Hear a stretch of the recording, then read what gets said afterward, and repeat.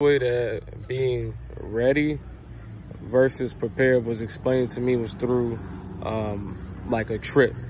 So if they said if a friend came over to your house, was like, hey, I got 2 tickets to go to Africa in 10 hours, all right? Or let's say right now, take a trip right now, something like to that effect.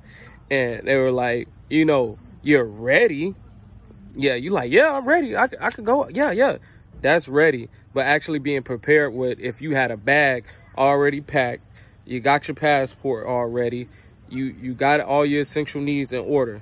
That's prepared. Ready is just like, you like, yeah, I'm there. But prepared is when everything is in place and you could just really go.